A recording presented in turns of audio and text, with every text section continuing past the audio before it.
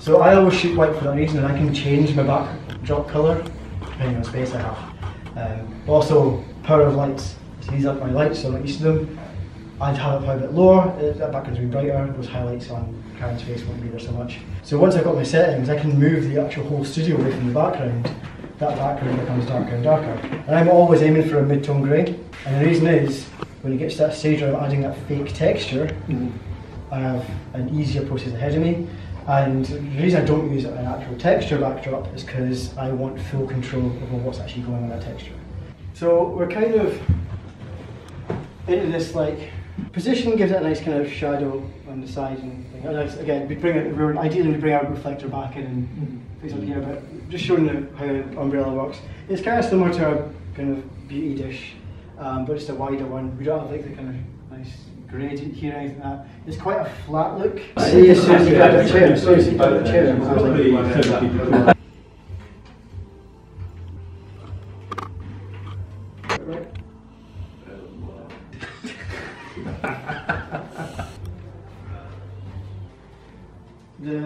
The metal ones, like the solid ones which I have, I don't use these. I'm going to use it now because this is actually going to make a softer light by putting it all the way back. Because what I'm actually doing is I'm putting the light further into modifier. So what it's doing is it's bouncing inside then going out, whereas it's at the back it's just going out. The best way to imagine is imagine a broken one here. Well, this doesn't even come off. This doesn't come off. Pro photo. What's this for? 80 quid. 100 quid. Imagine this is a bucket of water. Full of water. If I was to do that, who would come out? Because there's a lid on it.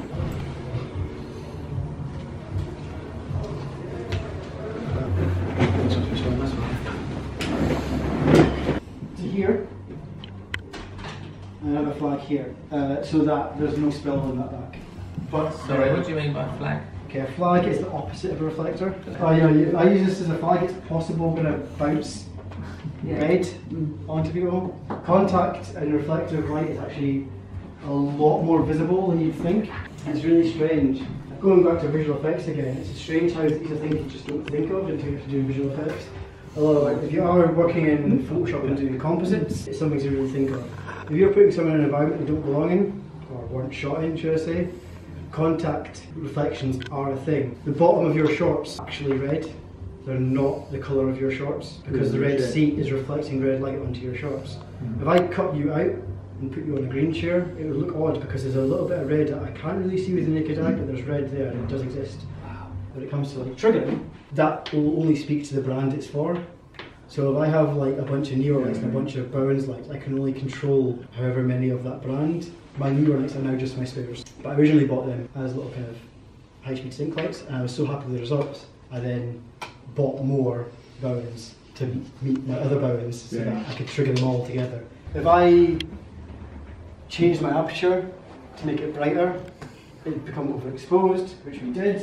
So I made my aperture 1.4, I think, or 3.8, 1.4. And those settings are as dark as I could possibly get my settings at that aperture.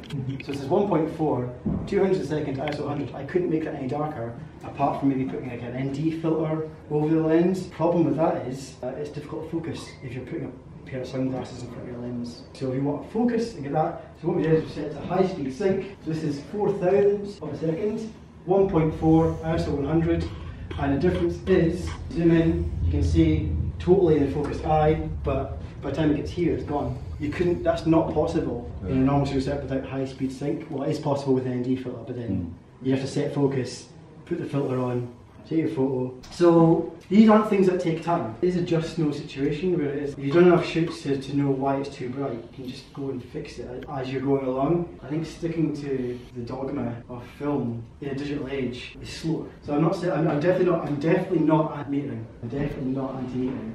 But I think there are more efficient ways when you have very limited time with a client to get your job done without feeling like you're some kind of amateur or phony or Philistine for not following the dogma.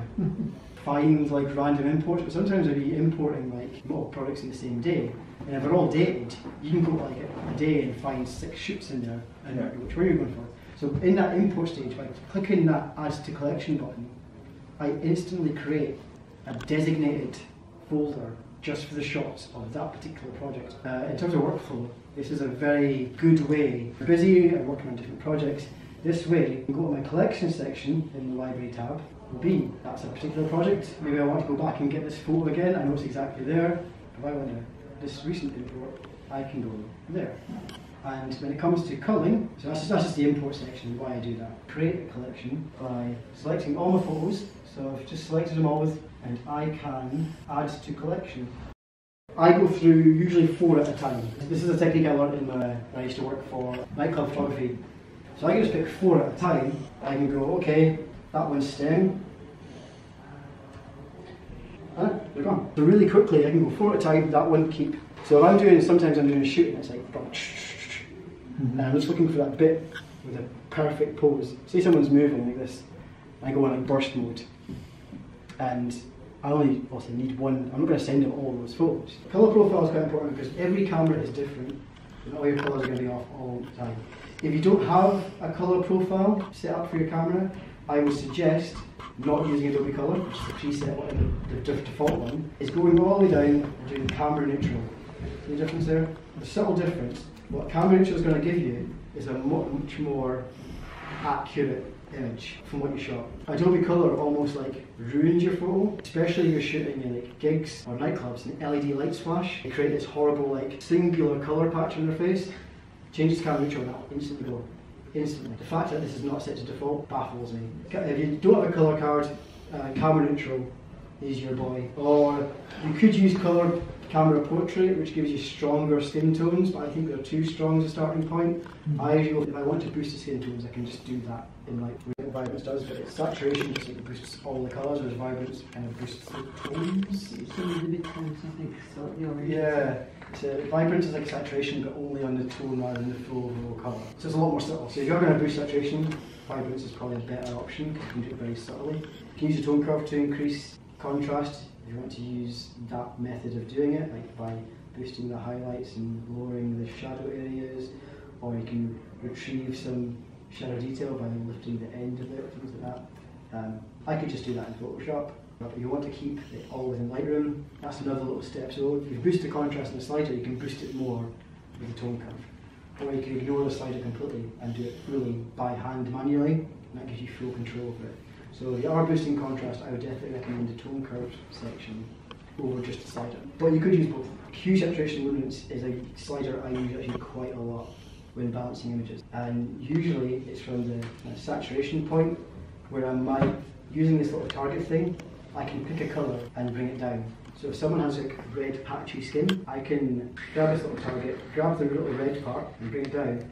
And you notice it brings down the saturation, but only of those skin tones. Kyron doesn't have red patchy skin, so it's not going to show you much. But for this next bit of retouching, I'm going to go through a whole process. It's going to sound very complicated. Don't worry. It's called the only thing you need to know about this and write down if you want to do this. It's called frequency separation. So it's different from a normal brush. A mixer brush is essentially a smudge tool. I'm smudging all that data around like that. I'm just smudging the colours. So now, when I go to the skin, I can just smudge skin around. I'll turn the texture backwards so you can see. So what I'm doing is just smudging the skin texture. So what this does is it evens out all the colour. This is going very heavy-handed. I'm doing it on purpose for reasons. So what I'm doing is going to almost Barbie doll Karen's face. And I'm always painting in the shape of the face. I'm not just, but because I duped this layer up, this layer is on effect. This one hasn't had the smudginess put to it. So I've got a layer, like a copy of that layer, and the original. And what I can do is go to the copy and bring the opacity down. Go all the way down and we're back to normal again. So I can control how much I bring this in. Use that to build contrast if I wanted to. Rather than just doing some kind of contrast slider, I would build it in. And the reason for that is I've got far more control over every single part of it. But I could also, let's turn it off for now, use curves to bring down highlights in certain areas. So similar to the HSL slider before with the target, there's a little finger area here.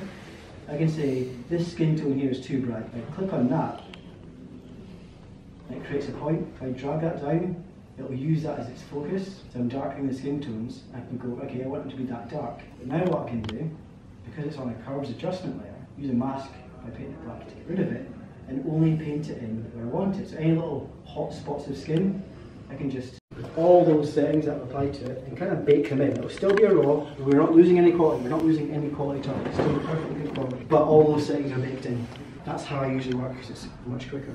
You could open as a smart object in Photoshop, and what I'll do is I'll import the raw with all these settings, but you can then change those settings in Photoshop afterwards if you wanted to. You can be like, actually, those highlights are a bit too far down.